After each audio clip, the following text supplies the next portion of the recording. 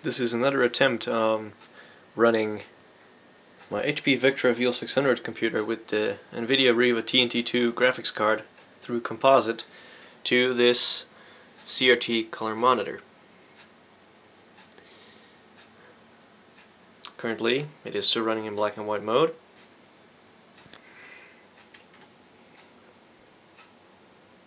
It's struggling with refreshing. There was a black and white Windows ME logo because it's now running Windows Millennium Edition because I couldn't get the NVIDIA driver to work under XP.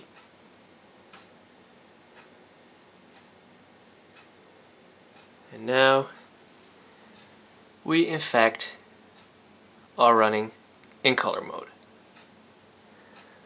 I've finally done it thanks to the NVIDIA control panel, which allowed me to finally set it up right. Although I must say that I'm having a little bit of issue since I can't set refresh rate on the monitor. I'll try if I can see if I can do that through the NVIDIA control panel.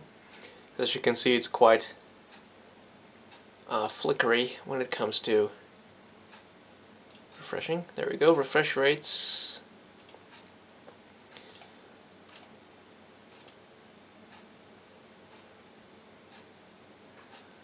This is optimal according to the monitor. Doesn't look too bad actually. Okay, it does, okay. Every time it has to redraw the screen, it's flickering a little bit. But at least we are running in color mode. Which I honestly did not expect to get working. Also put it in 256 color.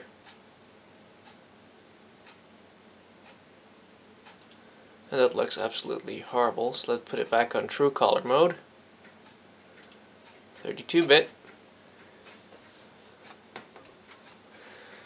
What I'm going to do now is I'm going to fix the screen size so we have a full filled screen. So, be right back. Okay, it seems that this is as good as it's going to get. It's actually not all that horrible as I expected. Still, it's not quite RGB, it is quite a fuzzy image. You can see right there that, whoa, sorry. You can see right there it's not completely sharp. Although it is acceptable, in my opinion. At least it's acceptable for this type of machine. I did not expect to get a color signal out of this. Windows XP just refused to install the NVIDIA driver, so I couldn't really use that at all. And the Windows ME did accept the driver and it's working fine. And I didn't try 2000 because I couldn't find a disc and I just had this DVD laying around with all 9X Windows versions. So, ooh, it has Movie Maker, excellent. Okay, media player.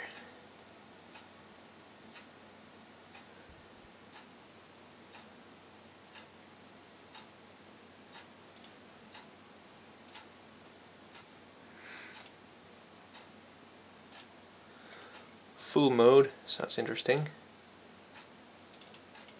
No full screen mode supported in the default version, it seems.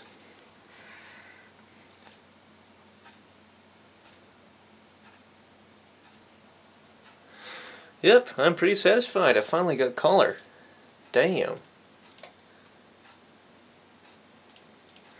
Even though it will give you an epileptic attack, or seizure, or whatever you want to call it. Let's see how it does that. There we go. Ooh, colors. So yeah, this experiment actually turned out great. I now have color on my Philips CM8833 monitor in 800 by 600 mode. Yay. Actually gonna see if the 640 by 480 mode actually gives a better picture. No, it's still as fuzzy. That doesn't help a single bit. There you go. And we're back at 800 by 600. Good.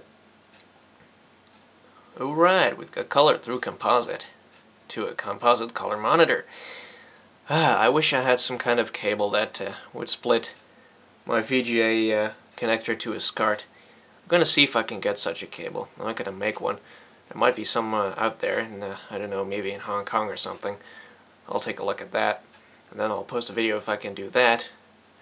Because this is actually quite useful, because now I can run an old computer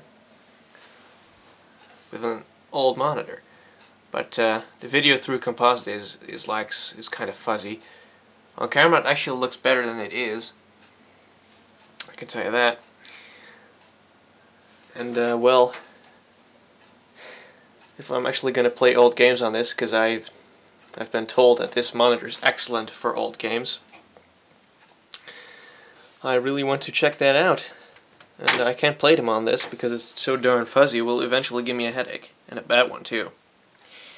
So, thank you for watching. Hope you enjoyed this video, and don't forget to subscribe and like and whatever you want to do, and comment and whatnot. Just do whatever you damn well please, but just don't dislike the video. Well, thank you for watching.